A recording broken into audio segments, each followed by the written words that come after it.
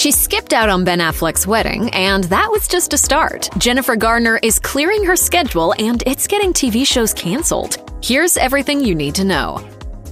Ben Affleck and Jennifer Lopez reunited in late spring 2021, shortly after Lopez ended her engagement to New York Yankees slugger Alex Rodriguez. Affleck and Lopez initially tied the knot in Las Vegas in July 2022, and in August they said "I do" again in front of family and friends.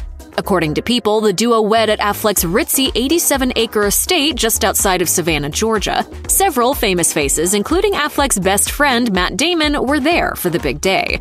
While the weekend went off without a hitch, one famous name was not in attendance: Affleck's ex-wife Jennifer Garner. According to Hollywood Life, the mother of three did not attend the ceremony, even though her three children did. A source close to the situation told the outlet, "Jennifer Garner is hard at work on a project in Texas and won't be attending the wedding celebration. But she's been totally supportive of her kids being there and is really positive in general about the whole thing."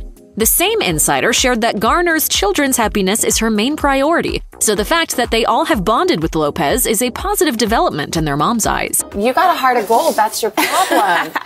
That said, it doesn't seem like everything is a positive development for Garner lately. According to an August 21st Deadline report, Garner pulled out of the upcoming Apple TV Plus series My Glory Was I Had Such Friends, based on Amy Silverstein's memoir of the same name, causing the streamer to nix the project entirely.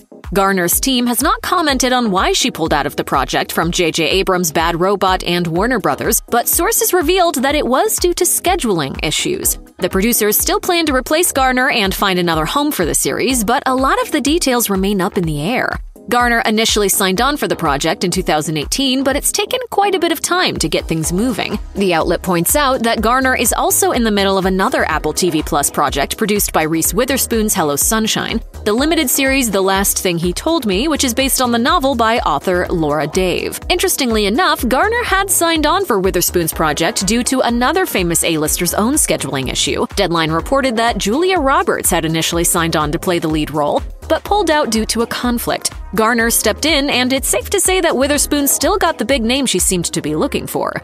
Even with having to drop out of a high-profile project, Jennifer Garner seems to be keeping very busy in her professional life. According to her IMDb profile, the actor has several projects in the works, most of them being television series. And she's been racking up credits. In 2021, Garner appeared in the movie Yes Day. In 2022, she teamed up with Ryan Reynolds to star in The Adam Project. Garner told India Today that she loved the story and the people she would be working with when she signed on for the film. Ryan Reynolds, I always wanted to play his mom, but then also getting to work again with Mark Ruffalo was an absolute bonus. It was a no-brainer. There was no way that I was not going to do it.